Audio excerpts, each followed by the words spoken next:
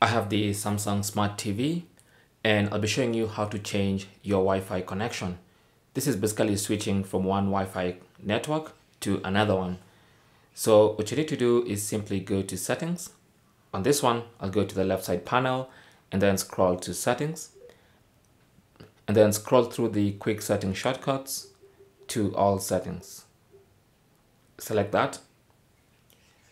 On the all settings window, go to connection, select that, and then go to network and select that.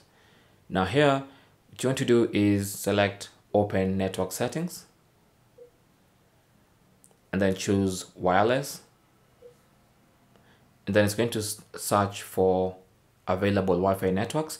And you can see the one I'm currently connected to is the one with the check mark on the right hand side. So that's that GT Sport. Now if I want to switch to another one, I can either switch to one of these available Wi-Fi networks or even go ahead and switch to a hidden Wi-Fi network.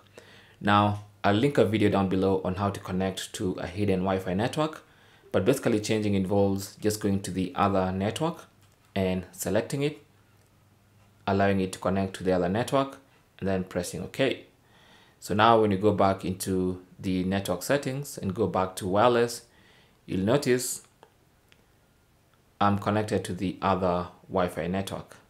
So you can see I'm connected to this one. I was previously connected to this one.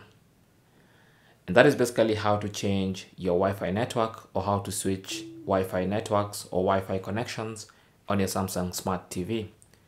Thanks for watching. Comments and questions down below and good luck.